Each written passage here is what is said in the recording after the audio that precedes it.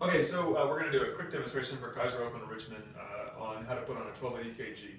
So first step is just how to put on a 12 lead EKG and then how we or why we would need to do right-sided or posterior wall EKGs when the doctor sees something suspicious on the first EKG we do. So to start out with, you've got 10 stickers, 4 of them go on the limbs, and then the other 6 are going to be kind of carefully placed on the chest wall here.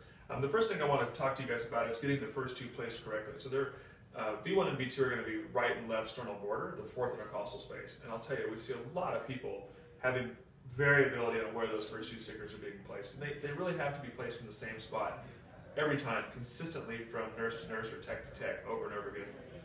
The good news is most patients have a pretty strong landmark called the angle of Louie that's located right at the 2nd intercostal space. And so when you find the angle of Louie on most of your patients, it's just essentially a bump where the manubrium and the sternum come together. If you find it and you slide to the side from the angle of Louie, you're going to dump right into the 2nd intercostal space. Bounce over to the 3rd, bounce over to the 4th, and voila, you've got your right sternal border and you're ready to put your first 2 stickers down. So I'll go on ahead and do that to start out with.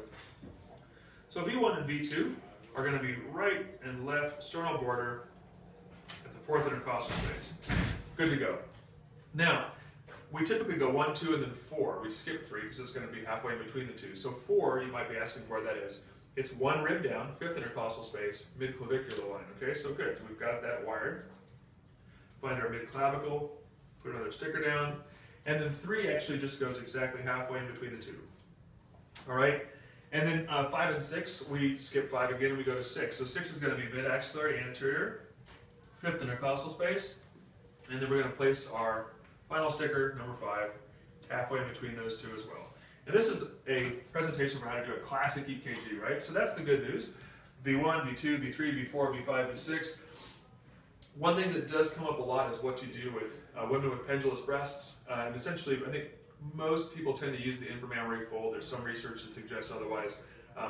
As long as the stickers are placed at the right height, consistently over and over again, and you use the same element of the inframammary fold consistently, it's going to read the same.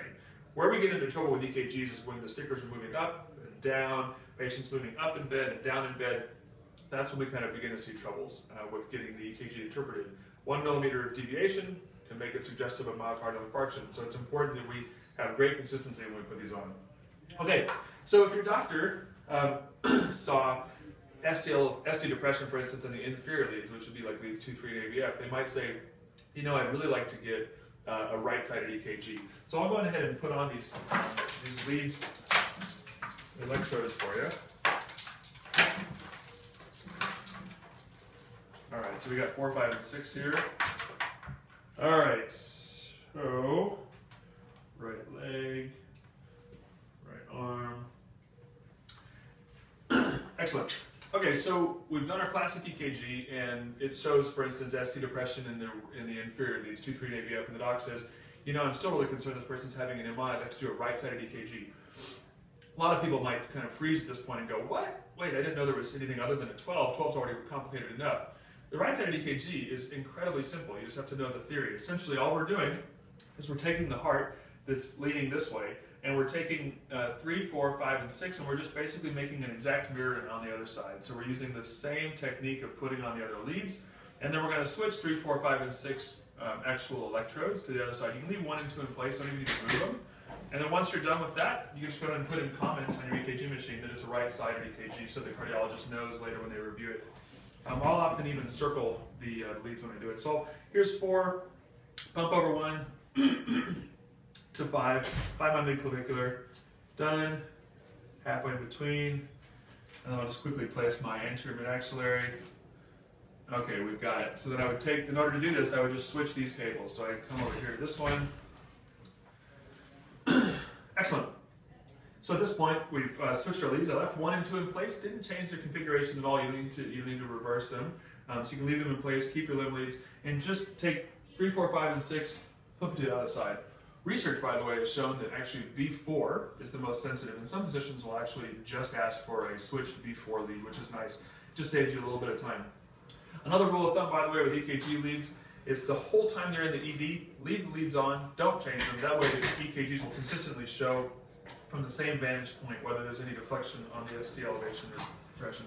All right, the last but not least is sometimes a doctor will see changes in the anterior leads, which are represented by like V1, 2, 3, and 4, anterior septal. If they see depression in those leads, they'll often think about getting a posterior EKG in the back. So we've learned right-sided. That was a little more complicated. Posterior is also quite simple. It's going to use the same leads, 4, 5, and 6, but this time, or not using 3 actually in this case, we'll just use 4, 5, and 6. And we're going to go, for 4, 5, and 6, we'll roll the patient. We'll do a posterior axillary line at the 5th intercostal space.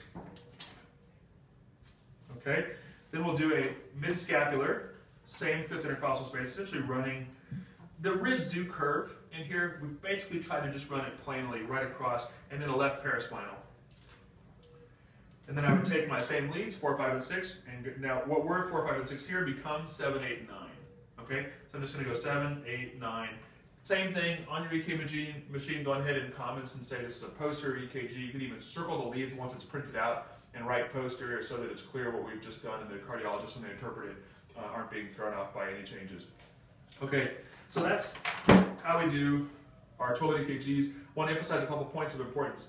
Patients need to be in a consistent body position throughout the EKGs. So doing a seated EKG followed by a prone or supine EKG, it's not okay. The heart changes position in the chest, everything changes position, and you can really kind of obscure pathology.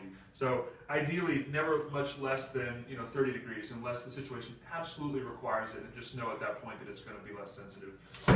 Other things that are really important, pay attention when you're placing the stickers. They start at 4th intercostal space. Find that angle of Louie, bump down 1 to 3, bump down 2 to 4, and then place from there.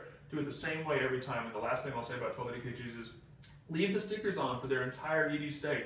That way, when the patient develops chest pain 5 hours into their stay and somebody says, hey, I need a new 12 lead, you won't have to go and put new stickers on, and you won't have any variance between ED techs or nurses at that point, and you'll be able to get the same picture that they should have seen 4 hours ago, 6 hours ago, because you left the stickers on. That's an important kind of point to remember when they do develop changes later.